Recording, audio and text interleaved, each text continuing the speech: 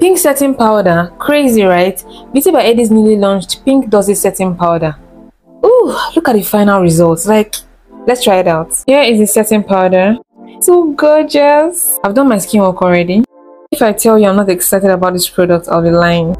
And Loki was expecting it to smell like strawberry. So soft. It's meant to give you this soft pink shade under your eye. Okay, done the necessary parts of my makeup. Time to dust it out. As you can see, the setting powder melts into the skin. Dusting out.